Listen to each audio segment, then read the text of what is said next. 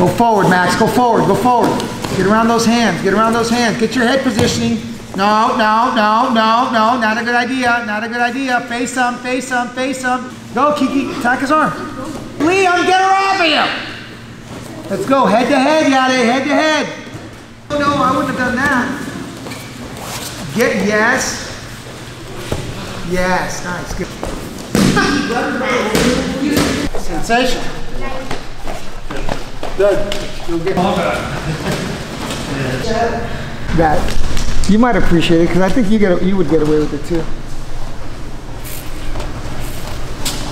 I gotta get a haircut. This situation's getting holy smokes. God. Dude, I remember my old wrestling coaches would walk like the way I'm walking now and be like, why do they walk that way? And now that I'm walking that way, now I understand why they walk that way. The idea is simple. Keep him from grabbing my neck. If he grabs my neck, it's gonna stick you to the ground. You're gonna end up getting stuck here, okay? You have 2 against 1. If you start to hug his head this way, he's gonna lazy boy that arm. Now he's got an absolute advantage scenario, 3 against 1. So I don't wanna put myself in this spot, which is what we worked last week. I wanna stay here. The idea is simple. If he swims his hand to the inside, we must re-swim.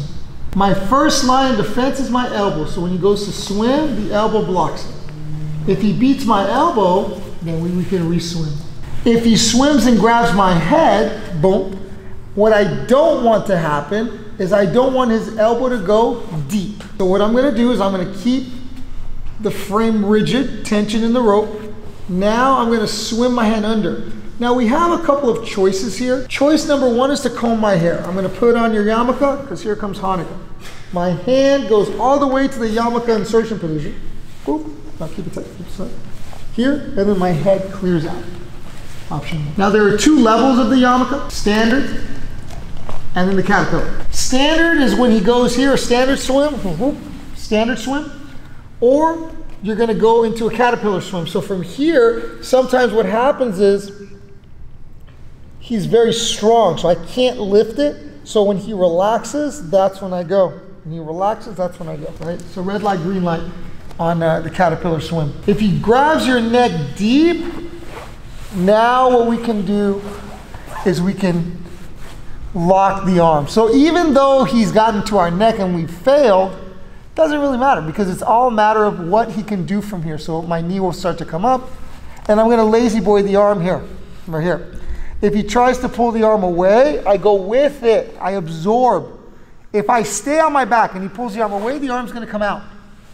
So what I'm gonna do is as he pulls away, I absorb. And what tends to happen is he starts pulling really hard, poof, now my hand's back inside. Now he's gotta get back to where we were. So what I'm doing is I'm creating an obstacle between him not having my neck and him grabbing my neck. I am putting an obstacle in the way.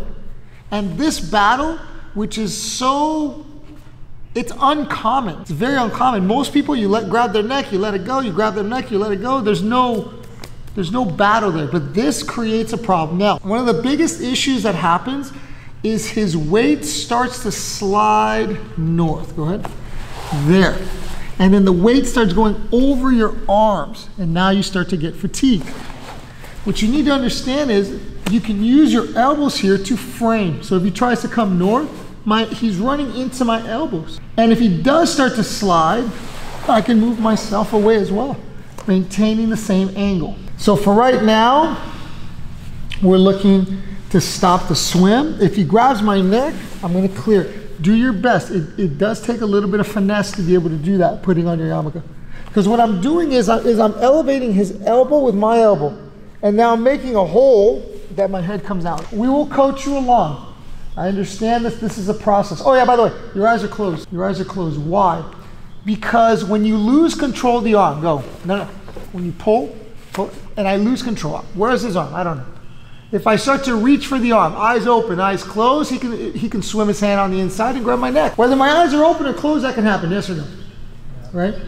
So what I want you to focus on is the second that he pulls away from my hands, not only do they come up to my head, but my head comes to him. This angle makes it impossible for him to punch me straight, forcing a hooking punch. Now, I can see between my frame.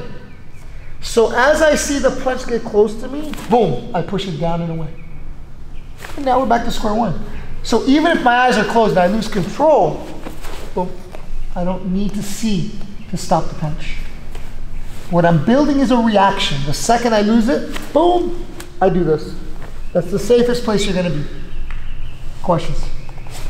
Let's play with it. One person on top, one person on the bottom. Person on the top, obviously you're trying to get to a windshield wiper scenario where it's 2 against 1. Absolute advantage. Person on the bottom, don't let them do that. By hugging the neck, you're giving them a lazy boy.